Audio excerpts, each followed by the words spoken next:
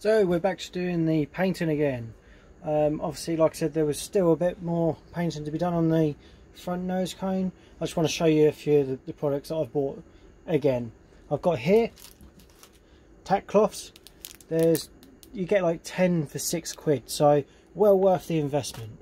And then again, you know about the Pondswood paints. Again, they set me up exact same colours as last time. Should come out quite nice. They annoyingly didn't have any 2K clear in the Activate cans, so I had to take the risk and use this stuff. I've used this before, it's come out really well on cars, but it's really annoying that I started lacquering with the other stuff and now I've got to use this stuff. This is also 2K clear, but I don't know how it's going to look against the other stuff that's been already cleared. So what I'm going to do now is I'm going to take tack cloth and I'm just going to wipe down the surfaces. As you can see, it's quite dusty on here. Again, a lot of stuff's gone on my hand, so I'm going to put a pair of gloves on in a sec as well. So this is your tack cloth, nothing exciting, it's quite sticky and horrible. Here's a great example. As you can see, there is dust just there. I just literally come straight off onto here. You don't want any dust in your paint, so you want to rub this down with this tack cloth and get all the dust you can off it, because it won't do you any favours later when you've got dust in your paint. So what I'll do is I'll do this, get on with it, get some paint on it, and I'll show you what it comes out like.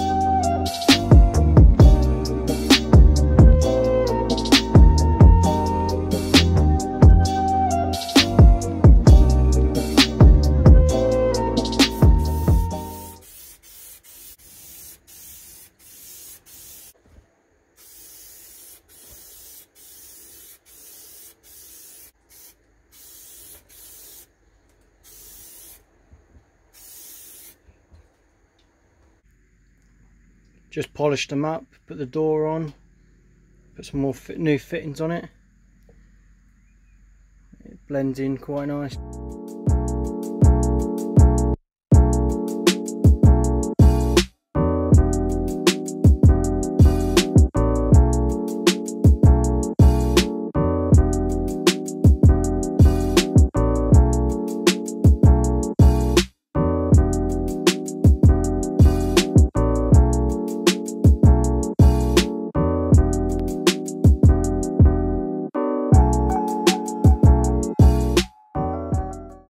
For sure. George, biscuit.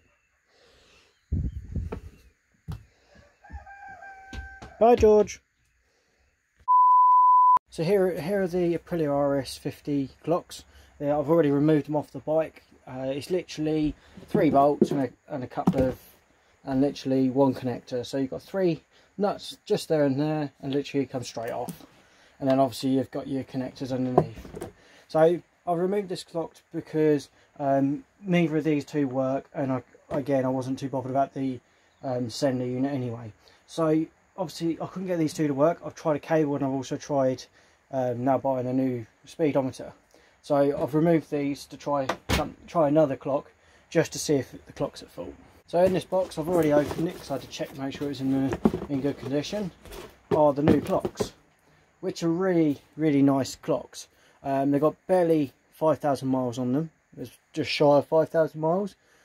Yes, the bike's been rebuilt and a new paint job and it's been reconditioned. So yes, there is going to show up a mileage issue on the MOTs, but obviously it's still low mileage.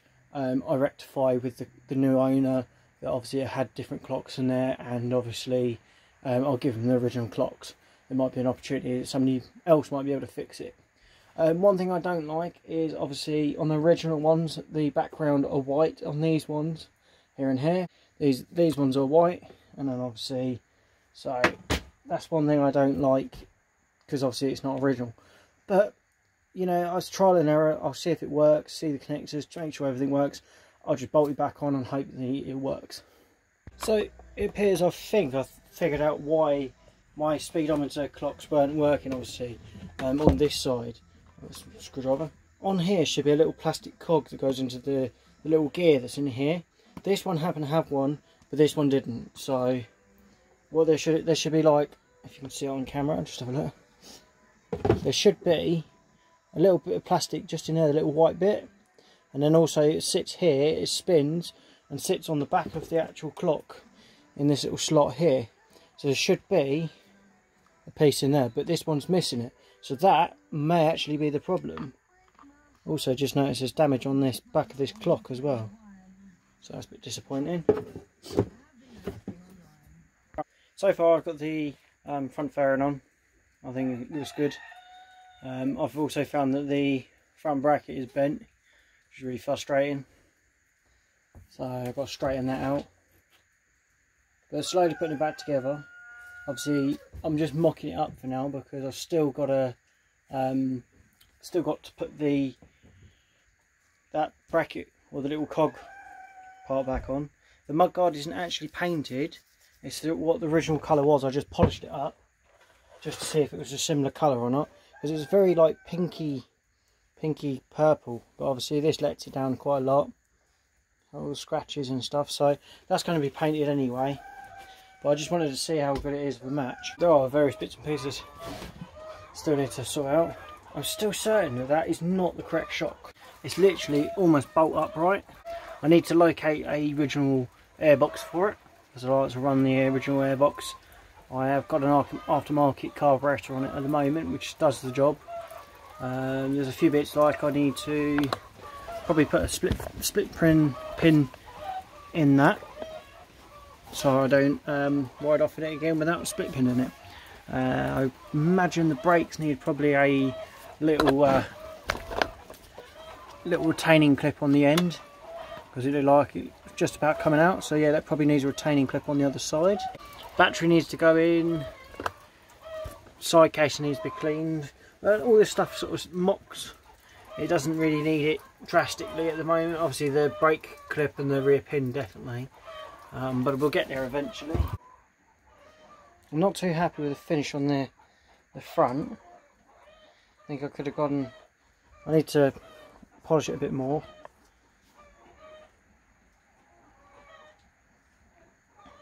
Like I said to everyone else, it's never going to be perfect.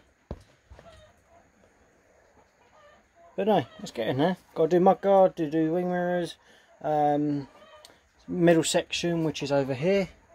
That section there, I need to turn. I'm going to do not jet black, LC9Z black. So there'll be that piece to be done. I need to locate the original seats, which is really frustrating because I want to do a single cowl seat. So I'll literally build that section over. So that'd be good. Put the original seat in there so it can still be accessible. But I might have to eBay one just so I can get that that piece done with paint. Then obviously a seat, obviously can't find it, so that's a definitely must get done. But there's a good chance I'll mock it all together and then you can see what it looks like just roughly. So at the moment it's roughly back together. Now obviously I've still got to find the seats, and I've got to make a few purchases. Left rear clip, rear brake doesn't seem to do a lot, so I'll have a look into that. I think it might be the hose I'm using. Yeah, there's a few bits like the exterior looking bit. It has little pieces along here, which I had one, but obviously it didn't actually fit, so got to try another one. It's come out absolutely incredible, this colour. Can't really see it. It's only when the light's on it, but again, like I said, it is gorgeous, the colour. Such a finish. This is just literally sitting on this plastic, but obviously I've got to screw it down and all that sort of stuff. Put this side on, I'm not too bothered at the moment. Just want to get a rough idea what it looks like. It's getting there though. Looks good with those clocks, just to show that bit's missing. Obviously, to get it out of the building I have to take it all back apart again anyway, so it's just a mock-up really. But you can see what's going to happen, or what it looks like. This rear section here, I'm going to go LC9Z black, which is Volkswagen VAG Group metallic black. Should look quite nice. Have a mudguard to paint. I've got the wing mirrors to paint. I still can't find the seats, so we will have to look for purchasing new seats, and then I can do I might do a single seat conversion, which obviously I still need key accessible, but it still should be able to access it. But it should look quite good when it's done, to be honest. It's very smart, very nice colour. I'm quite excited to see it done. In a way, I kind of want to leave that like a silvery colour, but I think the Magic Black or LC9Z Black or whatever it's called will look quite nice against that. I was going to do something with the wheels. I'm not sure yet. All down to budget. I've kind of overspent on just spray paint really in 2K. I want to paint the rear caliper, and I might also paint the front one. Again, not sure what colour. I might go. I've seen a lot of them are red, and I like gold. It goes well with the purple, so there's a good chance it'll go gold like the front one there. So it should have a front one. But no, it should look really nice when it's done. I've not gone over the top or anything like that.